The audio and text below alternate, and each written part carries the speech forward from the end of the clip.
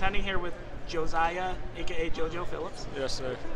I got to start with it there, actually. I said I was going to ask you a whole bunch of football questions, but I got to start with JoJo, where the nickname comes from. Does anybody in your life call you Josiah? My family calls me Josiah, like my mom, my grandmother, like my aunties, and everything. They really call me Josiah. Whenever my mom's mad at me or anything, she'll call me Josiah for sure. I was going to say, is it like legit Josiah, or like when you're mad, she uses your full name? Well, no. She legit uses Josiah a lot, but like outside of that, everyone just knows me by JoJo, really. JoJo. Yeah. For sure. Well, JoJo, I think everybody around Provo is calling you a touchdown scorer too. Your first 2 touchdowns in a BYU uniform go for your first 2 catches in a BYU uniform, go for touchdowns. Yes, sir. You know what I'm trying to say here. Yeah. Well, what is it just about kind of your ability, I guess, to find the end zone that's been working for you so young into your college career?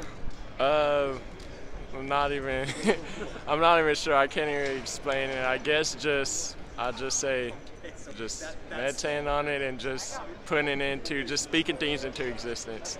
I would say really, I really spoke my first touchdown to existence, and the second one, I'll just say that really that's basically.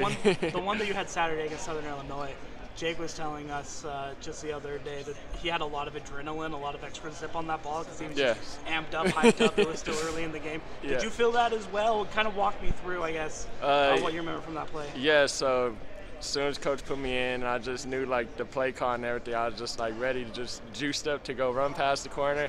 And I know Jake, he's going to find me, obviously, like if I'm open, especially on the deep ball. So I was just juiced up about it, like same thing like Jake said, basically.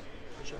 It's obviously your first year in the program. You redshirted last year and got a couple of games under your belt. How big were those 3 games? I think it was 3 games. Yeah. In fact, how big were those 3 games to kind of get your feet wet and get you used to D1 football? It was good, just being able to get into the game and just feel like the pace of the game and just the physicality of the game and just see like how everything was moving and everything. It was really good. So carrying into this season, it was just like wasn't anything different to me. It was just still football, just going in there. You still playing football. It's no other thing different than youth football, high school. Just the game is faster and the people are bigger and stronger. You're not the only freshman or redshirt freshman, I guess, whose name appeared on the 2 Deep. I talked with one of your compatriots, Cody Hagan, a little bit about this, so I'll ask you kind of the same question. Okay. What kind of went through your mind when you saw your name pop up on the first 2 Deep depth chart? Or do you remember kind of where you were when you saw it? Who told you, or maybe what your first phone call was after that? I didn't really see it. I didn't really know like it was a depth chart that came out or anything. So yeah, I didn't really see it. So there wasn't a moment of like texting your mom or dad like, "Hey, I made it, guys." Nah, it was. I'm sorry. Yeah, it really wasn't anything. Like I didn't even know like they put out the depth chart or anything on social media. So just all business. Yeah.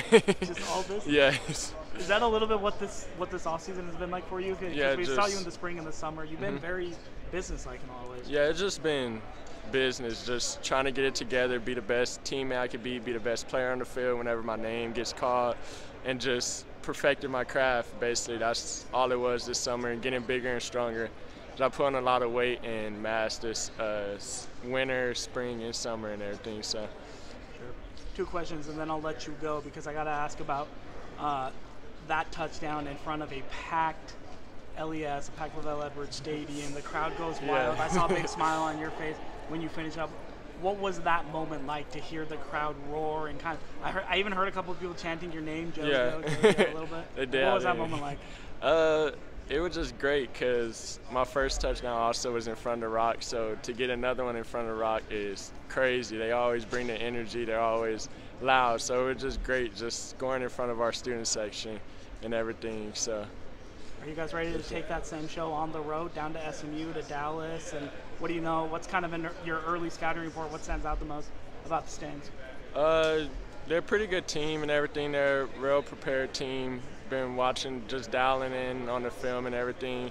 So I just feel like if we go down and just build on what we did last week and just keep getting better and better, we're going to be a good week for us.